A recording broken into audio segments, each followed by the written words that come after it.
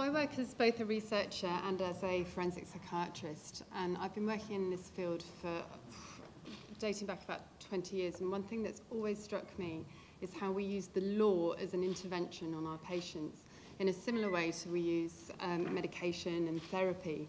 But there's not really very much evidence base behind what we're doing. How does it impact on our patients? How does it impact on outcomes?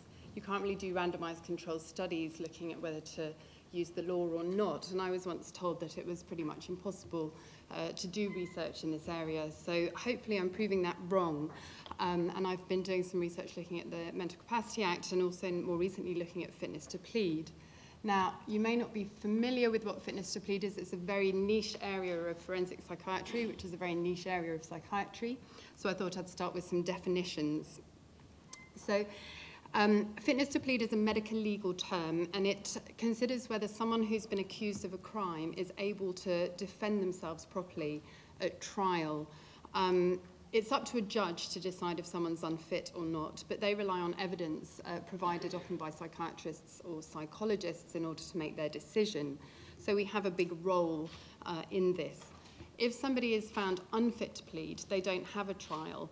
Something else will happen, and more often than not, they're diverted into mental health services or social services. So it has quite a big impact both on the individual, on the court itself, on victims, and on the public as a whole.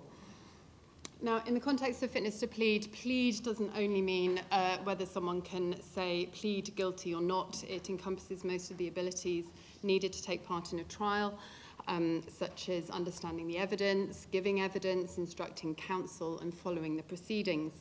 And the test for fitness to plead is called the Pritchard criteria, which dates back to a legal case in 1836, the case of Pritchard, who was a deaf mute accused of bestiality. And the judge asked the jury to consider fitness to plead using the criteria that I listed before.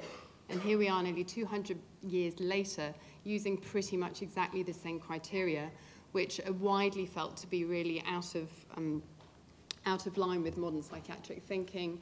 And psychiatrists, lawyers, judges, the courts, many people feel that fitness to plead, as it is currently in England and Wales, is currently not fit for purpose. Now, to address this, the Law Commission of England and Wales have been carrying out a big consultation since 2010. And in 2016, they published their final report recommending lots of changes to the law. I won't go into details, but they included changing the Pritchard test to a more mental capacity-based test, broadening the scope for fitness to plead to apply in both the higher courts and the lower courts, and lowering the threshold for unfitness, and screening for mental disorder at court, so actively going out and looking for people who might be struggling to defend themselves at trial.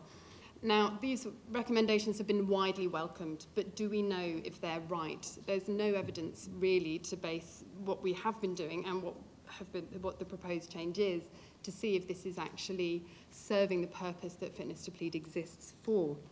So my plan has been to seize this ever-growing window of opportunity between the Law Commission publishing their draft legislation and government doing something about it. And the more government get distracted by other things, the more time it's taking for these proposals to be put into law, if they ever will be. Along with a team here and in other institutions, have been carrying out a number of research projects looking at fitness to plead. And this is why I've said fitness to plead is on trial. We're not only looking at the concept itself and testing the performance of the concept, but also testing the performance of a structured assessment instrument that we've developed for fitness to plead here. It's very interdisciplinary, the nature of studying mental health law. I work with clinicians, lawyers, sociologists, philosophers. I've done conceptual analysis, a mixed method study. The main study has been interviewing 500 defendants as they attend court to try and estimate the prevalence of mental disorder and unfitness to plead in court, which is unsurprisingly much higher than the Law Commission's impact assessment suggests, which suggests any changes to the law are going to have huge resource implications. It's a very topical and hopefully translatable study. Here are just a few cases. Given how infrequently fitness to plead is actually considered, it's often in the press. It's involved lords, MPs, serial killers, honeymooners. There's been lots of talk of fitness to plead, and often I read these articles and see how poorly the law is understood, even at the highest levels of the legal system.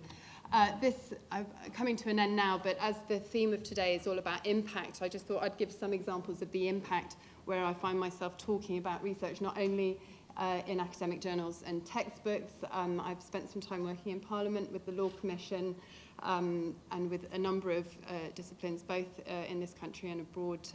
So this is a great area to research, and we're always trying to build a team. Thanks very much.